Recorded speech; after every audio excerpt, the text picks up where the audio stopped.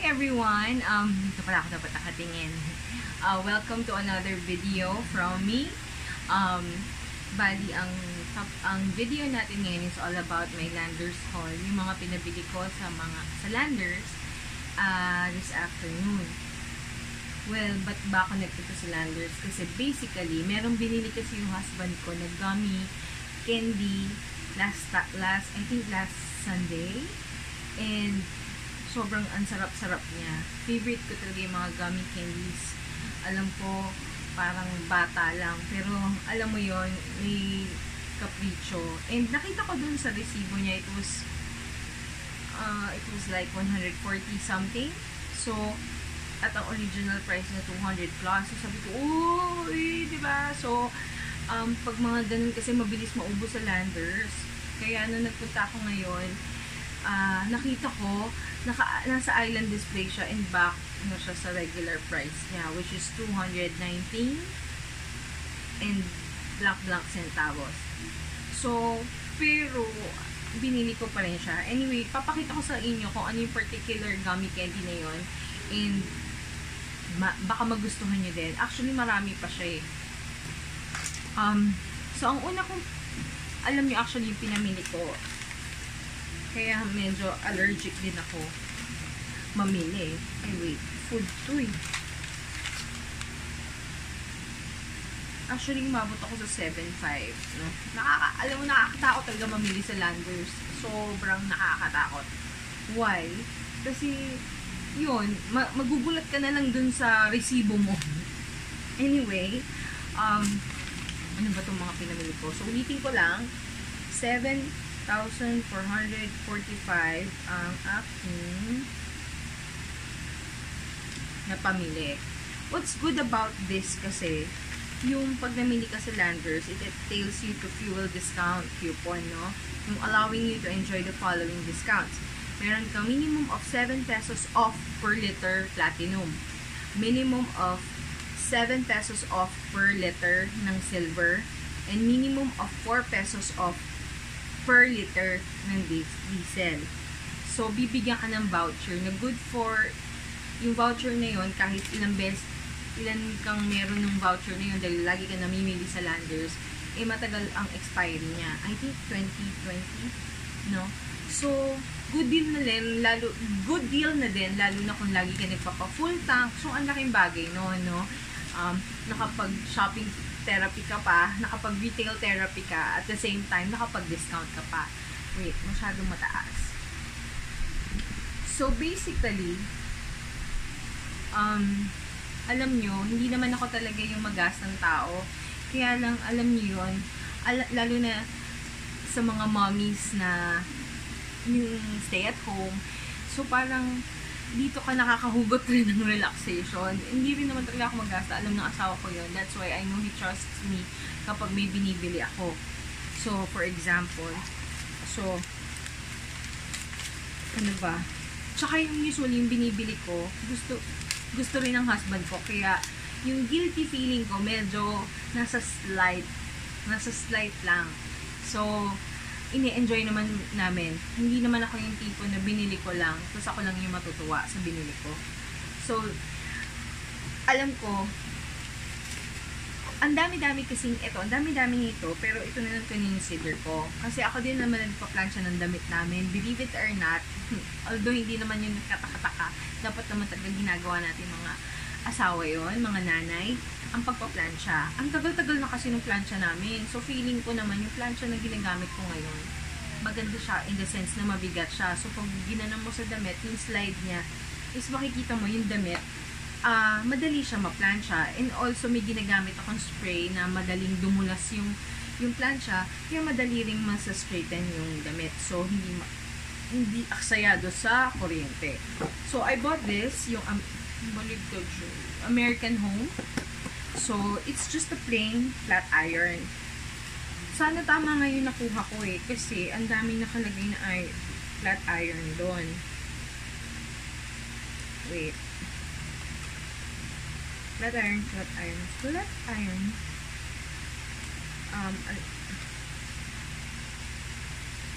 iron AH yun eh. Dapat AH. Okay. Oh.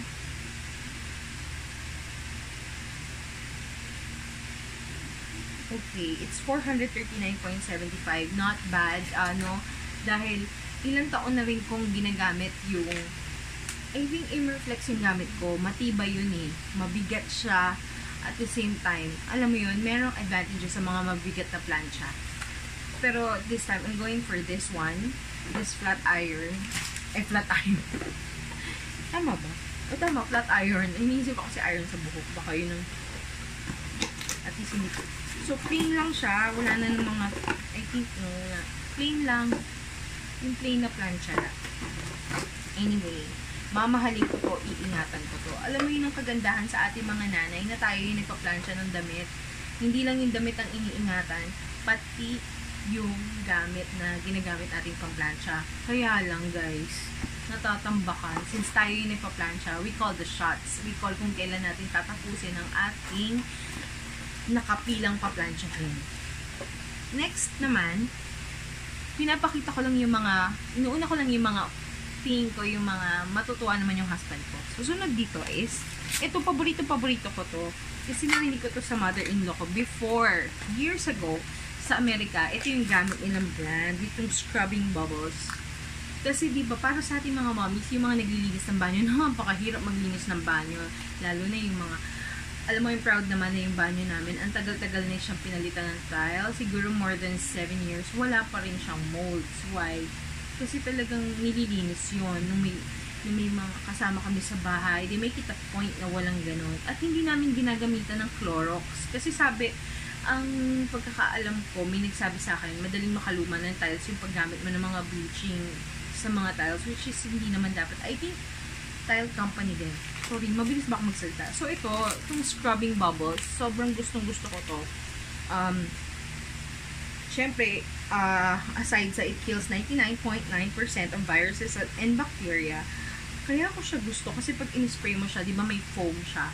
So, you just leave it. Make sure may face mask ka, no? Hindi mo siya maaamoy dahil masama sa ating lungs to.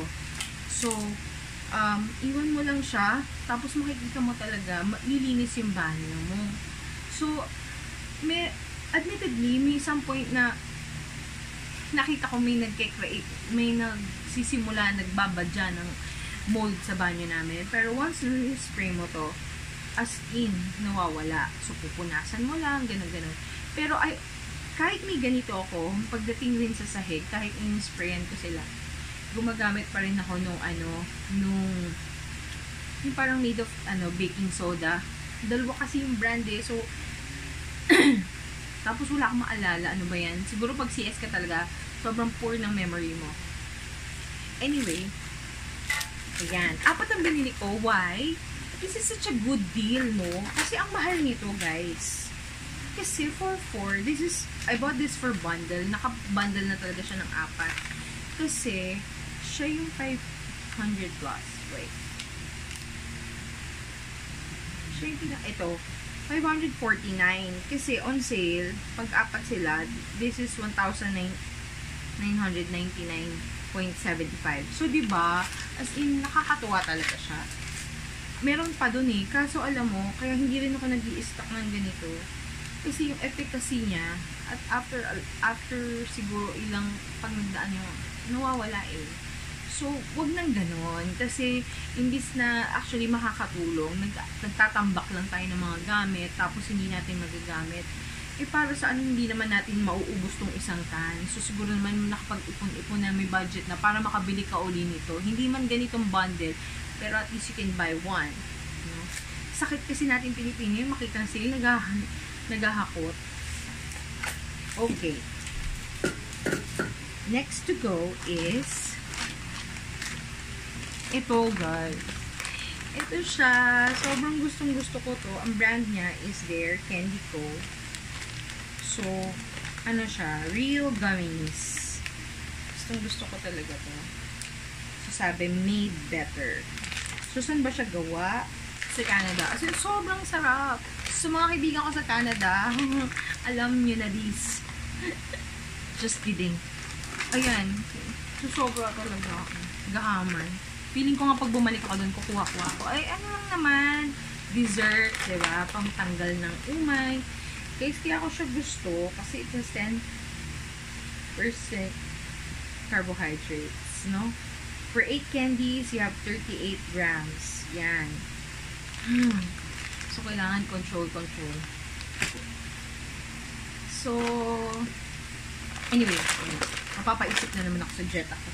Kasi nga guys, I really need to lose weight. Kasi may event kaming pupuntahan. So, I have to lose weight. Ito, nagpa-dengoy din ako. Kasi ang sarap nito. I think may 3 flavors to. Strawberry choco and the cappuccino. At pinanindigan ko tong cappuccino kasi mahilig ako sa coffee. Alam nyo guys, simpleng luho lang yan. Kaya, matutuwa din si husband yan.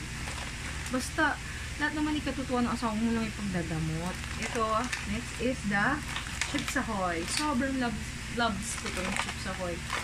Hindi talaga ako marunong paano ito. Anyway, this is Choco Chunky. Gusto ko yung mga ganito, yung mga chunky cookie, kesa yung blue. Gusto ko siya. And then, also this. Actually, may pagbibigyan ako nito. So, special yun. Kaya, bibigyan ko siya. Next is, we have this. Hershey Symphony. Ang mura lang niya, guys. Sabi nila, masarap daw ito eh. Pero kasama to, pagbibigyan rin ako nito. Yan. Ito, kasama to sa ano ko. Oh. Alam mo to, kasama to sa, alam niyo yung pag sa kotse, no, nilalagay ko lang to para yung, minsan nagugutom ka, minsan inaanto ka, sugar rush, o, edi ito. Huwag naman sobra, no, guys, lalo na sa edad natin, hindi na kailangan pa tayo kumain ng matatamis. And this one, sabi kasi nila, masarap raw to, guys. May friend ako nag-recommend nito, ang sarap-sarap daw nito. So, siguro kahit depende sa taas ng tasa mo or mug. So, tansyahin mo lang pa sa hot water. Sobrang sarap, guys. And it's very, hindi siya expensive. Hindi siya expensive. Hello. So, ito din. Ito, guys, ang sarap nito. Talaga tong Delimondo Spicy Tuna Dips and Spreads. So, gusto ko siya super i-try. Kasi, pasok siya sa diet ko. Kasi mataas yung kanyang total fat. Alam mo yung para sa low carb? The best.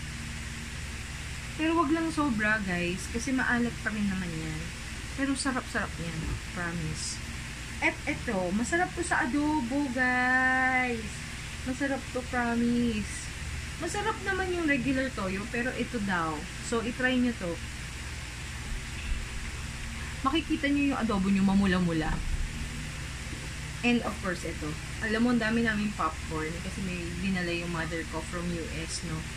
Kaya lang, ito ang favorite ko. I'm such a happy kid today. And of course, itong Himalayan salt, alam nyo, kasi nung namili kami ng sale nito, ang dami nito, kukuha sana ako. Kaso, ewan ko, kasi meron doon couple, no?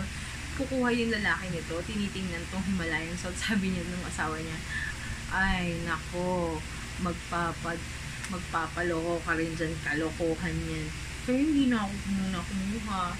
Alam mo, hindi ako yung tipo ng ganung tao, pero at that moment, parang tumiklop ako, hindi ko siya kinuha. So, ngayon, ito lang yung nag-iisang ganito, kasi ba't ko ito binili? Meron ako, yung tinutwist, yung ginaganon, tapos malalaglag siya. Kaso guys, ang hirap. Diyos ko, sorry. Itlog na nga lang lulutuin ko. Ang tagal-tagal ko pa makapagpatak ng asin.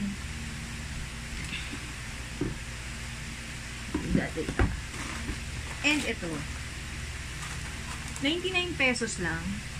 Dalawang style. Yung isa yung original and itong kinuha ko yung restaurant style. Alam niyo yun, yung toasted na bread sa salad. So gusto kong subukan ng asawa ko pag binaunan ko siya sa office nito.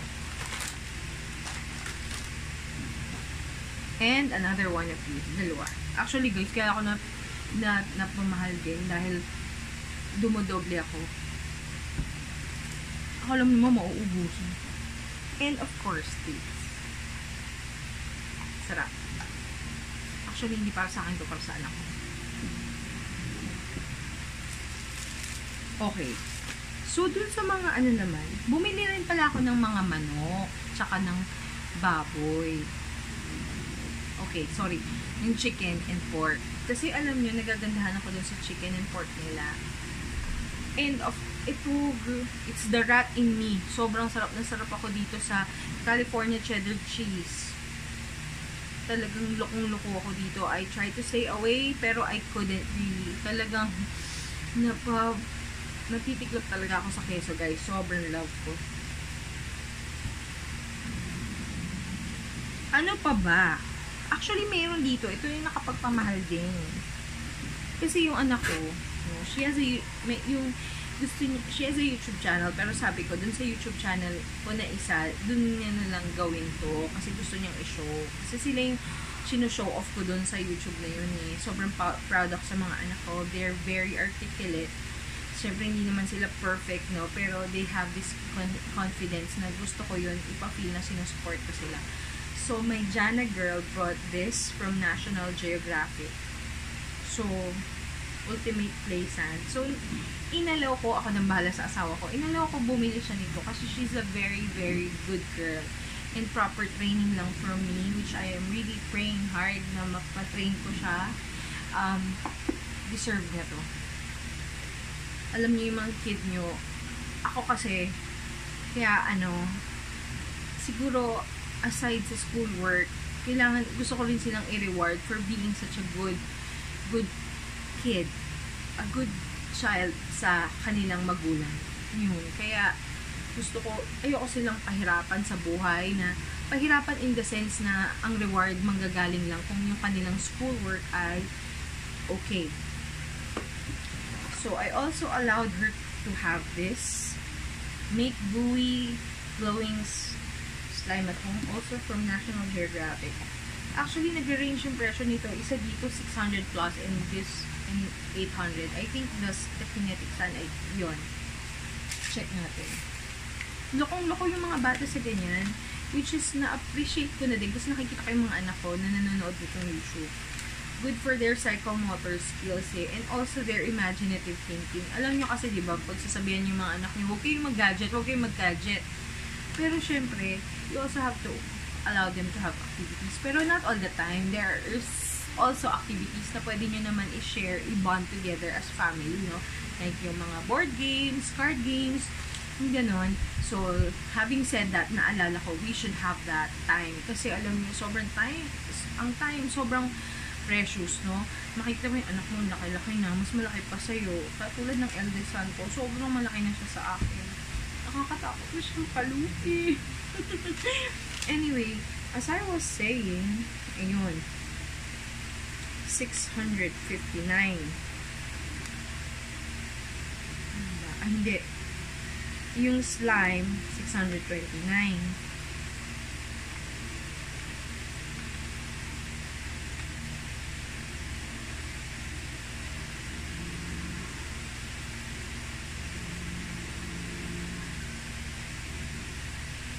Wala, ba't hindi ko makita?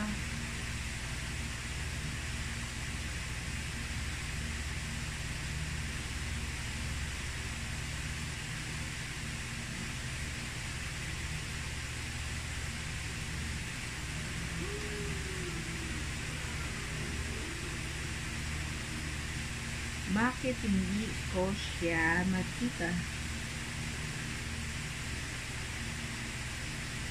Hello? Okay.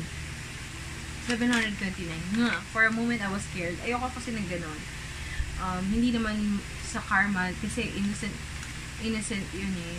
Kumbaga, innocent ka, hindi mo naman alam, hindi naman ikaw yung nagsaswipe or nagbabaril, no, nagsascan ng goods, no. Pero ayoko kasi ng ganon. If that happens, tatawag talaga ako sa landlord. Sasabihin ko, may product ako, hindi nakasama sa aking resibo. And then, Gusto niya i-show pala yun, na? And she also bought this. Kasi proud pa siya. 69 daw. Sige. At yung anak ko, bumili nito. Oh, si Audrey. Yung aking bunso. Lokong-loko siya dito. Skid. At lahat yata ng bata. Gusto to. Bumili siya ng nerds. Pag napanood ng...